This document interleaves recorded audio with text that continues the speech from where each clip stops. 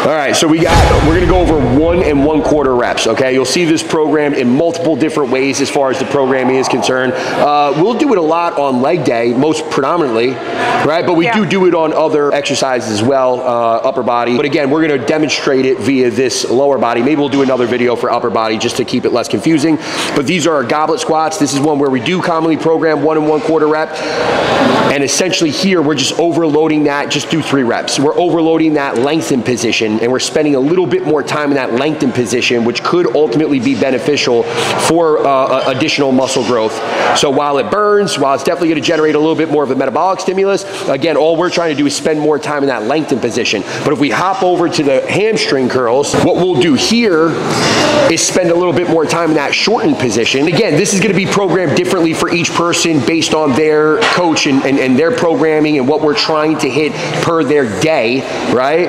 So it's not necessarily that just because you have this seated hamstring curl program with a 1 1/4 rep, that it would be in the lengthened position. In fact, in your plan right now, we have it programmed in the I'm sorry. Lengthened. Yeah, it's not that it would necessarily be in the shortened position. We're just showing you a shortened position, 1 1/4 rep. But again, in her plan right now, it's actually in the lengthened position. So you can see how there's that contrast depending on, you know, who you are, what your program is, and what your coach is trying to affect there. So we're doing it So down this here. is the shortened position, and then we're right back into it, and then we're fully extended. Down again, right back into it.